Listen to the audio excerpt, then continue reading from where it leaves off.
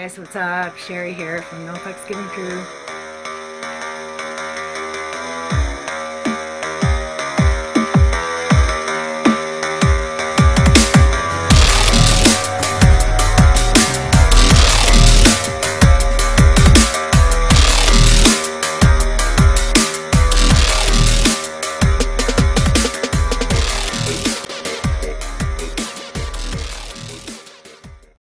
Divine Masculine, welcome to this week's Yang reading.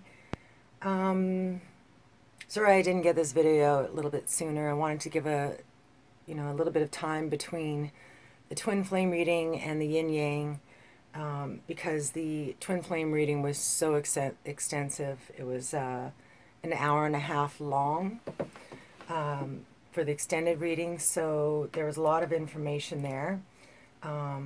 So I kind of want to let that soak in, and now we can do the yin yang. So I think what I'm going to do is the machine spread. So I'm almost wanting to use different cards here, so let's do that. So I'm going to use some of the Romance Angels. I think I'm going to use the Romance Angels for how you are feeling. So this would be your spirit or your soul in the past, present, and future.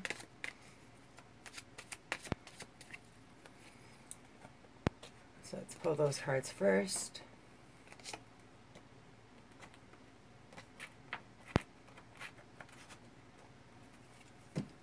Okay, grab the book just in case. We're going to do some reading. We're not going to do any reading for the basic version, so we'll try and keep it nice and short.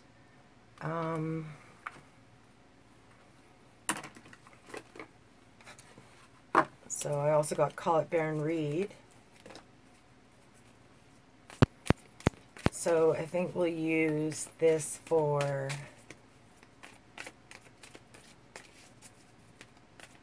the past, present, and future.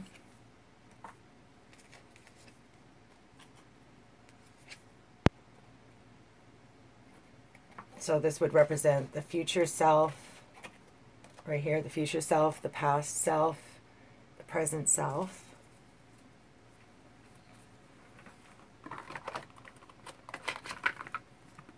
And let's see.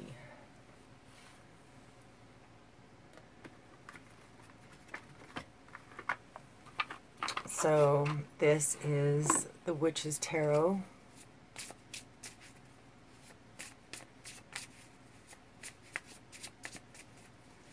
So I think I'm just going to use this for the energy that is swirling between the past, present, and future.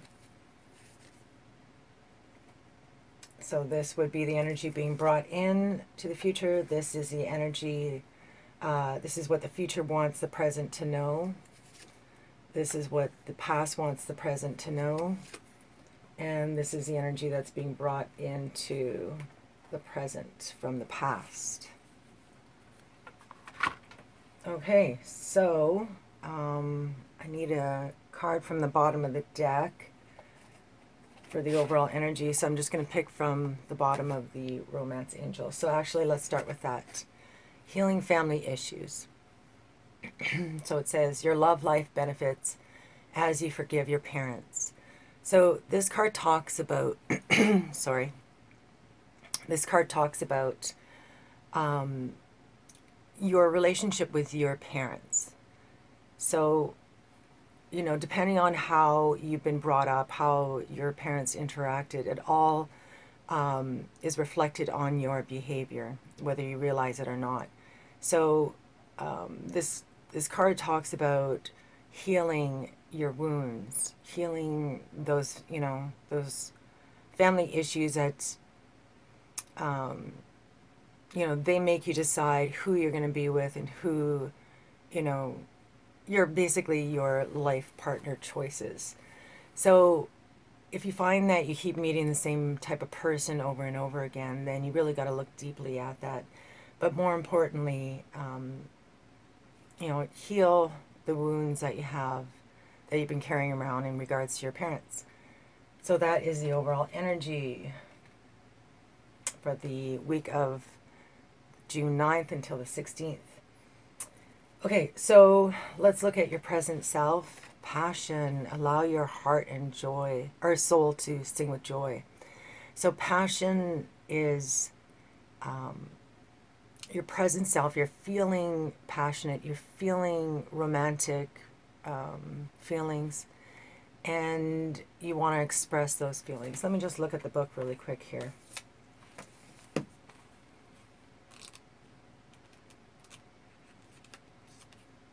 Okay, so seek joy. You have the power to revive passion in your life. Very nice. So, you know, this is all about being in a positive frame of mind. And if you look at the twin flame reading, that's what this was all about, right? It's being in this beautiful, joyous, positive state. And we got a beautiful synchronicity here because it's reflected in the cards. So the past self is release your ex. The time has come to clear your energy. So this person has either received a letter or written a letter. And in the twin flame reading, this concept came up a couple of times. It's a good way to purge any negative energy that you've been holding on to. So, one moment. Sorry about that. That's why I'm trying to soundproof this room, is because you can hear everything. So, yeah. So that coupled with the overall energy, healing family issues, release your ex. You have made some realizations about the relationships that you've been in. And, you know, maybe you feel inclined to stay in a marriage because that's what's expected of you. Or, you know, there's some type of obligations that you're being held to. And what I feel with this is that you're finally releasing those obligations and you're starting to put yourself first. So this all begins with forgiveness. So that's your past self. Let's see what the past card shows. Time to take a nap. So this is, you know, putting big issues aside. It is, you know, putting relationships on hold. You know, and just allowing stillness into your life. So the two of these cards together, I feel that you've been through a rocky situation, and you've had to release some things in your life, and you basically took some time to heal from that. Okay, so what is the energy that's being brought into the future? The Five of Wands. So conflict, barriers, you know, there's a lot of challenges that you're still dealing with. So this energy of fighting and conflict is being brought into the future. So, you know, these are minor challenges, minor obstacles. So it's all a matter of perception. This energy is meant to make your light shine brighter. So maybe you feel that there's competition, but I feel, you know, this is more of a defensive energy, especially from release your past and take a nap. It's like you've been through a lot of shit and you just need to kind of catch your breath. Okay, fine. Stay down there. So I'll leave this card for later. So this is the energy that the past wants the present to know. So let's look at the present position. Orphaned. Wow. So this is feeling alone, feeling abandoned, feeling like you have nobody to turn to. So, you know, it's a very reminiscent of what I'm seeing over here. Release your ex. And now you feel that, you know, you don't belong, and that you want to seek your tribe, seek those people that, you know, support you, love you. But this coupled with the passion card, you know, even though you feel alone, there are these emotions that are stirring in your heart. And for the twin flame reading, the overall energy was to express these emotions, right? So what I'm feeling with this is don't hold back, express yourself, allow yourself to feel. You know, yes, you are still healing from a situation, but the more you retreat, the more the more you stir up shit in your life, basically. If you try to avoid a situation, it's just going to come back to you at some point, tenfold, right? So don't withdraw. Express your emotions. The future position, a leg up, very nice. This is somebody asking for help, somebody who wants to support you. Like, this is a mother bear, right?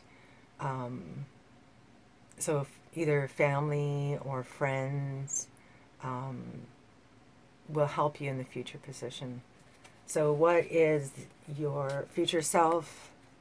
This could be the one. You've already met the romantic partner you seek. So this card is talking about you've already met that person, and if you're looking for confirmation, this is a card to give it to you. So what I see with the two cards together, it's, you know, you have this bond that is unshakable. When you need her, she's there for you, and vice versa, right? This bond is so strong. So you've released your past, and now you're looking to the future, and you're considering, you know,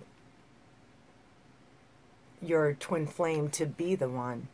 And you're making that realization, and you're reaching out, you're connecting. So that's awesome. Okay, so what is the energy that's being brought into the future? The Queen of Pentacles. So this could represent the earth sign.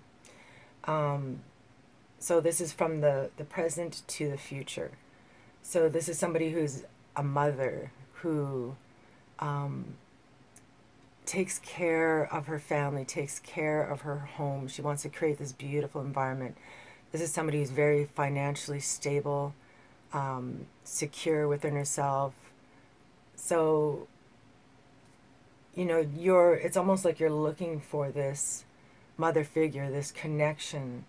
You know, you didn't have it in the past. There was so much conflict, fighting, and, you know, now there's this idea of you reaching out and connecting with somebody who's a little bit more aligned with you. You know, your twin flame, they bring out passion and love in your life.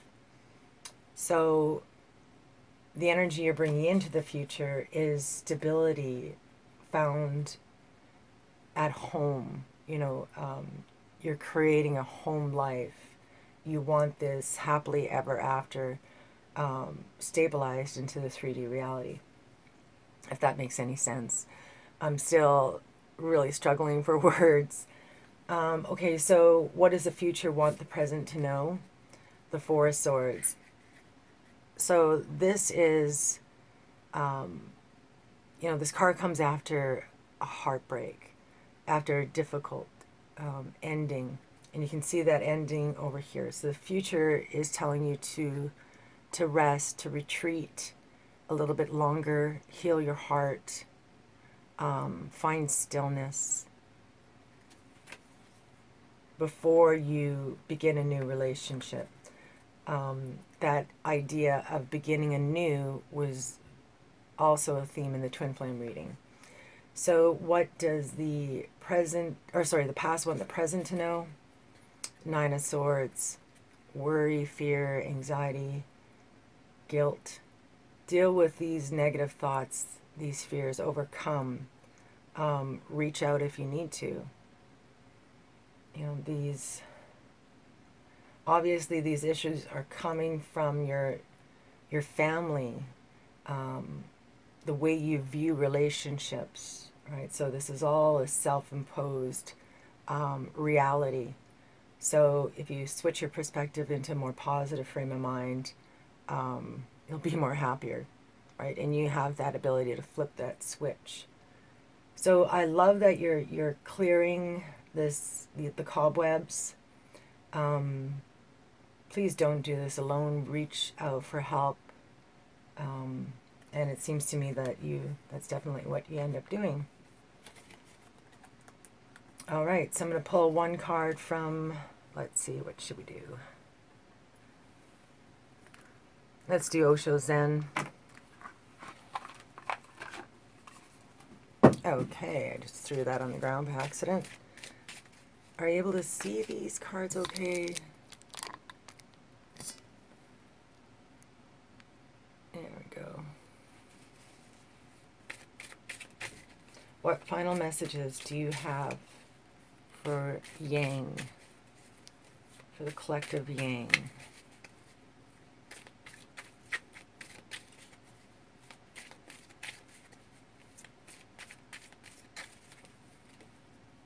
Turning in. The Four of Cups. Now normally this card talks about withdrawing, disconnect, discontent, stagnation, emotional withdrawal. But in the Osho Zen it talks about going within, quieting those voices in your mind. Very similar to what this card is, even though this is a cup and a sword. The Osho Zen is very similar, but there's an emotional element added to it. Okay, so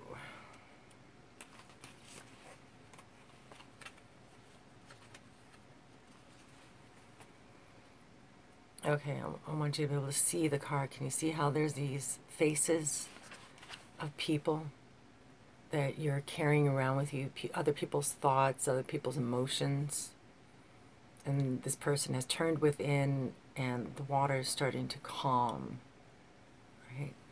So let me read that to you. The woman in this image has a faint smile on her face. In fact, she is just watching the antics of the mind, not judging, not trying to stop them, not identified, just watching as if they're traffic on the road or ripples on the surface of a pond. And the antics of the mind are slightly amusing as it jumps up and down and twists this way and that, trying to get your attention and seduce you into the game. To develop the knack of taking a distance from the mind is one of the greatest blessings. It is what meditation is all about. Not chanting a mantra or repeating an affirmation, but just watching as if the mind belongs to somebody else. You're ready to take this distance now and to watch the show without getting caught up in the drama. Indulge yourself in a simple freedom of turning in whenever you can, and the knack of meditation will grow and deepen in you. Beautiful. So there is a lot of conflict, a lot of chaos, a lot of feeling of aloneness, right? Fear, anxiety. So those thoughts are not your own. They're coming from the past. They're, you know, subconscious thoughts. And when you bring awareness to those thoughts, they no longer control you. Okay, so I do hope this helped you. Please leave a comment, like, share, subscribe. All right, I'll see you next week. Cheers.